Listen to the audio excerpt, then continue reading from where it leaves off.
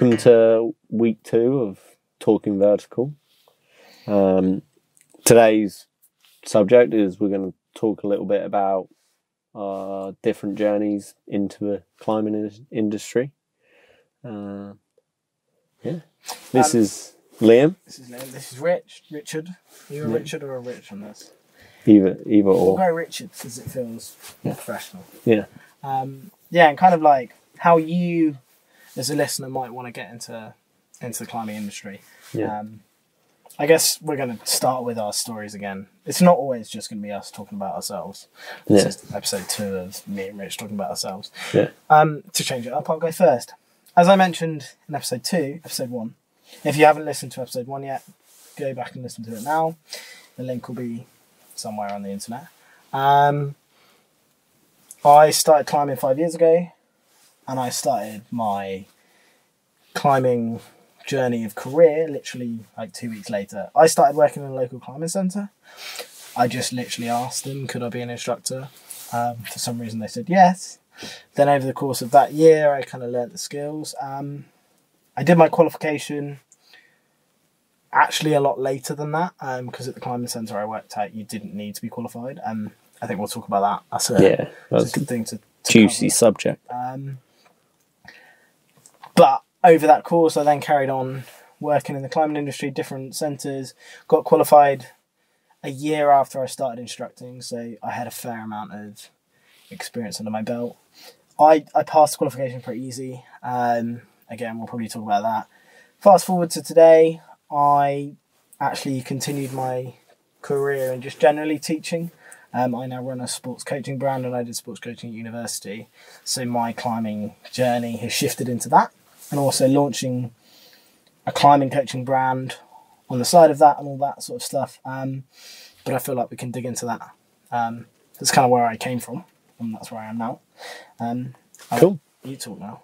Yeah, so I got into climbing mostly at uni, and then a year later, because I was part of the committee at Bournemouth Uni, I was also made an instructor, so we could safely turn the freshers that were coming along into climbers. For those of you who don't go to university, that's new people. New people to climbers safely. I was more than happy to do it.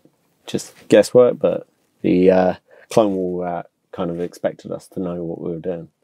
From there, I got a job as a climbing instructor in there.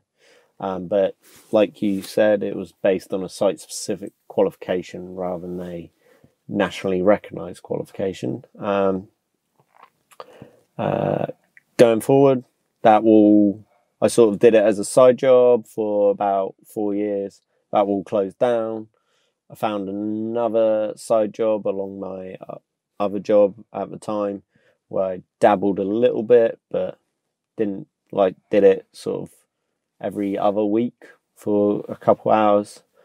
And then took a year out from basically life in general, and did a bit of travelling, came back, went back to my job and kind of went, nah, this isn't the industry I wanted to work in. So my job outside climbing, and I was like, what do I want to? I want to work in climbing. So I moved to a place where I can become more involved in the climbing industry. Is that where you're at now? Or? Yeah. Your story is a little bit different, because what do you actually do now in the climbing industry? So I currently manage a cafe, a climbing wall. But I do a bit of coaching and climbing instructing on the side, and I'm working on my tickets, getting as many qualifications as I can in climbing coaching and climbing instructing. Yeah, I think that's probably the next place to jump onto, is whether you actually need to be qualified to be working in the industry. Like, we're talking about climbing instructing here. There are other jobs within climbing, other careers, but I think that's probably, from my knowledge of the climbing industry, it's probably the biggest area you can make money from starting out. Oh yeah, it's definitely, without being like a pro level climber. Well, the I think if you're pretty adamant you want to be working in the climbing industry, best thing to do is work in a climbing industry. You don't need qualifications, just get a job on reception, get a job in it, just work in a outdoor store. So that's sort of how it starts. I think that's not having the qualifications a touchy subject. I think being a person who delivers coaching and instructing on a daily basis and has people who deliver with me, not having a qualification is actually almost a goodness that I quite like. People who don't have a qualification. I think one of the people who taught me through my climbing instructing journey said that you only actually need a qualification for one thing in the UK, and it's something like open heart surgery or something like that. So actually, legally, we don't have to have qualifications. I'd be intrigued to know your view on whether you think people should get qualifications or whether they could just work on a site specific throughout the. Well, I think standardizing the industry is probably quite good, because if you go to a centre and you know that centre says that every member of staff who is going to teach climbing is CWI, you know you're going to get a certain. For those of you who are not climbing, is the climbing wall instructor. That's not the first level of climbing instructor, but it's the first level of climbing instructor where you can deliver climbing as a sole person. Yeah. You don't need to be supervised. Yeah. And you know you've got a level of expertise from every member of staff you get. I think when I started teaching, it was the norm to have site specifics, because when I started teaching climbing, the only nationally recognised qualification was SPA, which is single pitch award, which was an outdoor qualification but used as a competency qualification for indoor climbing wall, but it wasn't actually designed for that. But now the industry's sort of been catching up. It's been evolving to meet the current needs. Yeah, the current needs, and I think that's a really good thing. As if you're looking to work in the climbing world, having that qualification allows you to work at any climbing wall.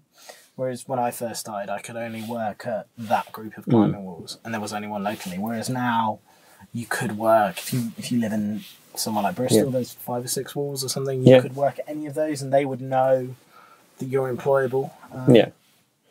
I think it makes a much easier pathway for someone who wants to get into climbing. It might be more challenging because now you've got to get a qualification before you get a job, whereas when I got a job at the climbing wall at my uni, it was a case of they put me through the site specific and then I had a job.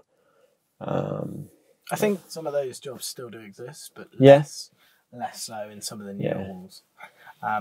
Saying that, the qualification, did you find it fairly, I don't want to say easy, but it does make sense, and it's not like becoming a doctor or something. No. It's a fairly sensical, I think that's the word. Well, it's as long as you know how to be safe in climbing and you can oversee people doing it, the way to really fail it is only to demonstrate that you're not safe. That's pretty much the idea I got from it. Is like when I actually did it, I was like, yeah, I should have done this years ago. This was pretty standard for my experience level.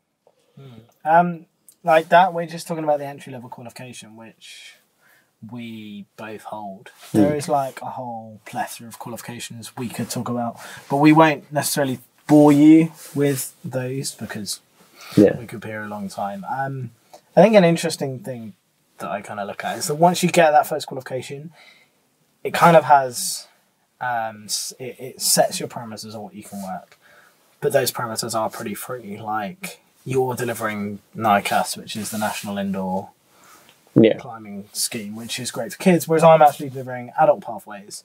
And they're very different things, but yet we both can deliver with them. So don't think that because you're doing your qualification, that one qualification doesn't mean that you're going to do what a lot of people think is birthday parties for the rest of your life.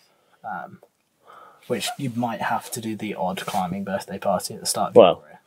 Generally, you got to go through the sort of hard work if you want to like any progress career, on. There's definitely hard work. And birthday parties are quite the money maker in the climbing industry. So they are what you make them. Like with all the climbing work I've ever delivered, is that, like we said in episode 1 with a quick question, that climbers are generally quite nice.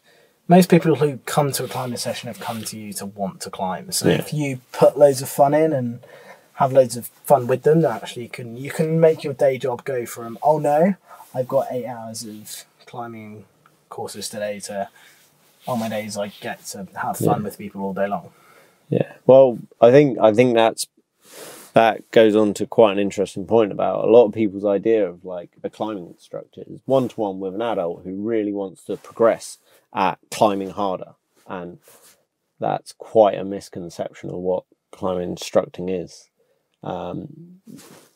There are those gigs where you do have that sort of one-to-one teaching one person, trying to develop them, trying to actually do some proper coaching. But the bread and butter in the climbing industry, and especially for instructing, is groups of both kids and adults giving them a go at climbing. And it's that entry into climbing, first climbing experience or second climbing experience. There's a lot of that as well, isn't there? In terms of like, do you feel, I guess I'll probably title this something like making a career out of climbing. Do you feel that being a climbing instructor can be a full-time career? In terms of just from a money side of sense, because that might be something you're worried about coming into climbing, is that actually as an instructor I might only earn, I'm just picking a figure, £5 an hour because I'm at the bottom of the tree. I've only got the entry level qualification. You don't go into climbing instructing to make big bucks. You could end up making big bucks with the journey that climbing instructing takes you, but the fact of the matter is climbing instructing, there's loads of people who want to do it, so it's not a crazy high paid industry, and it's also kind of like a passion job, so it isn't going to be crazy pay. I mean, but you can earn enough to live off. You can fund definitely the climbing lifestyle that some of you listening may know about. We're going to probably touch about that in another episode, about what it is to have a climbing lifestyle. Is it having a van, blah blah blah? But you can definitely fund that. It's worth noting that as a climbing instructor, you won't always be on the bottom dollar. As an example, my current rate with one of the centres I work at is £15 an hour, depending on what I deliver. And there's work over in the summer period with centres like that is, there's 8 hour days all week. So I'll let you do the maths. There is possible to earn a vague amount of money. So like there's another qualification called RCI, which lets you teach climbing outdoors, and usual day rate is 200, can be up to £200 a day, depending on what group you have. So it's by no means a low, like a poorly paid industry, but you got to have other reasons than just financial to do it. You touched on like somewhere in there about like the climbing journey can arrive at big bucks. Like I'm intrigued just myself. I kind of want the big bucks. Where would you have you got examples of that? I can think of a few, but I don't really know the details. So I wondered if you. Well, there are people who do make a lot of money from climbing because it's a growing industry, and there's always going to be people at the top of any industry who are making money, be it in coaching. Yeah, you got really high paid coaches. I guess people who own climbing centres are probably going to be doing fairly alright in sort of 10 years' time. Yeah, well, I think climbing centres can be a moneymaker, but it's hard work opening a climbing wall. I've met a few people who have opened climbing walls, and there's a few people who think they should be, well, before they opened the climbing wall, they thought they'd be taking home more money than they are now, but they're still doing it, they're still grafting at it, and they're still enjoying it. Just being in that community. I guess that's another point that we've talked for the last 10, 15 minutes about climbing instructing. But there's more than just becoming a climbing instructor in the climbing world. You know, you can centre, you can do route setting. Route setting, yeah. I was going to say admin for a climbing centre, which is a really boring example, but like route setting. Most climbing walls have a reception manager, some sort of instructor, coaching manager, cafe manager like myself, staffing management. So there are, depending on what your skill set, there are opportunities to do it. That's not just instructing; it's just that's what we've experienced. And on the flip side, like I'm starting to push into creating videos and stuff for climbing, and climbing photography is pretty big. Most of you have probably seen the film Free Solo or Dawn Wall, like it's called Free Solo, isn't it? The Alex Honnold film. Yeah. That's a huge film, and that's all climbing industry. So, like it says, it depends about your skill set. And it's definitely expanding as well in terms of the opportunities you can get. We should get someone on who's worked elsewhere. Yeah. Maybe in the creative part of climbing. Yeah. I might have someone in mind. Yeah. Cool. And like there is the ultimate job in climbing where you are literally paid to go climb. That's a really good point. I mean, we've talked all about this stuff, but you've got to be at that high end of climbing to really be paid. You've got to either be doing the most radical routes, the most adventurous climbs, like climbing some of those, what are they called in Venezuela, those flat tops? No, flat top. I don't know. Tapues? Oh, like in the jungle. Yeah. In the jungle, and like that mad British guy does it. Yeah. Ginger beard. Pop up face now on video. Yeah. I think they're called tapues. I think they're called tapues. Yeah, climbing those. I guess being an adventure explorer all sits into that. Well, you could go down, like Alex Honnold made a name for himself for just climbing without a rope, and there's very few people who would reasoning for that who'd be willing to do that. But that's what you got to do. You've also got to be good at marketing yourself. I think that's quite an interesting point within climbing, that if you want to do sort of become, I would call them professional climbers, but I guess we're professionals in the climbing industry. Yeah. Professional climbers making money purely from climbing. Yeah. You don't just have to be really strong and really good at climbing. Yeah. Look at Adam Ondra. He's recently started his own YouTube series. He's had like pretty well success with that. He's creating this whole Ondra brand. Chris Sharma's a massive example of that. But the thing to remember with like all these YouTube videos, all this Instagram, is like you don't see the work that's going on behind the camera. Like these people are having to work hard. It's not a walk in the park. Like there's, for every one that makes a career as a professional climber, there'll be like loads of others who just can't get it to work. Can't get the sponsors, can't get I think that's hence why, coming full circle back round, that we started this conversation with probably the easiest avenue, unless we've missed something in our climbing industry careers, of getting involved with the climbing, in the climbing market and in the climbing career, is hence we started with climbing instructing. We did actually plan, probably doesn't sound like, but that's probably a nice place to go to. Yeah.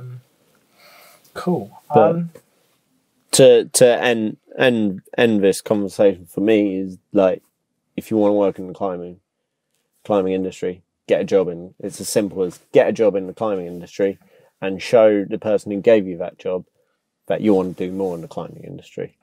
Most people in the climbing industry will help you progress. Yeah, they want you to. We're all nice people.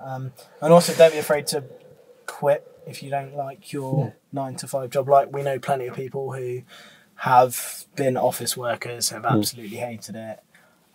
They've quit their 9 to 5 job. They've ended up working climbing instructing, maybe not for the same money, but they definitely look a lot happier than they did when they didn't do it. So there we go. Cool. Thanks for watching. Yeah. I feel like I should shake his hand. It's probably not the thing you do on a podcast. Again, for those who are listening, you obviously can't see me put my hand up and awkwardly stare at Rich. Thanks for listening, guys. That was episode 2 of the podcast. Talking Vertical. Talking Vertical. Nearly called it something else. That is probably trademarked. Yeah, so that name might be disappearing shortly. I'm not sure how we'll deal with that. As always, guys, your comments, what you let us know feedback-wise, is going to be our oxygen for driving forward. This isn't about what me and Rich really want to talk about. We're trying to pick stuff that you want to hear. Yeah. So hit us up on socials. They will probably be around. It will most likely hit us up on my Instagram, which is LKS Adventures. Do you want to share your Instagram? Yeah, on Richard.w.fox on Instagram, I think. He's not sure. If not, we will share our other hashtags, climbing things. And I'm sure we can show in the show notes, like all stuff. The comments. That's what I was looking for. So share what you think, what you want us to hear, and we'll hear you next time. Cool. Bye. See ya.